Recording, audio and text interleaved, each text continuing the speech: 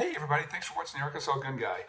Today I need your help, and this could be pretty quick. I want to show you what something is, then ask you what it is. So we have a very interesting SIG that one of my viewers sent in, or they borrow, he lives close by, to find out more about it. Because it is a spectacular looking SIG 220 and 10 millimeter. But if you try to search for it online, there's no info, even on the SIG website. So this is a 220 R5 10 millimeter Scorpion finish, not Emperor Scorpion, I believe.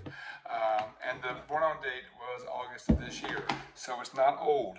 I posted a picture of this on the SIG site on Facebook, and I got several responses. One saying it's an old one, discontinued, super rare, scoop it up. The other saying maybe it was a Sig Custom shop, a special run. Don't know.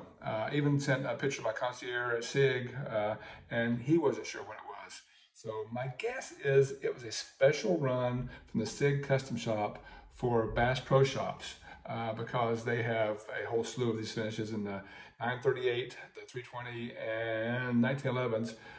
And some of those are on the SIG website, but the 220 chambered at 10 millimeter with this finish and these grips are not to be found on the interwebs. So if you could, let me know, SIG experts, in the comments, what is it? New SIG Custom shop, special run for Bass Pro Shops is my bet. But tell me what you know, that'd be great. Thanks so much for your help. And if you would, like and subscribe, it'd help me a ton. Thanks so much.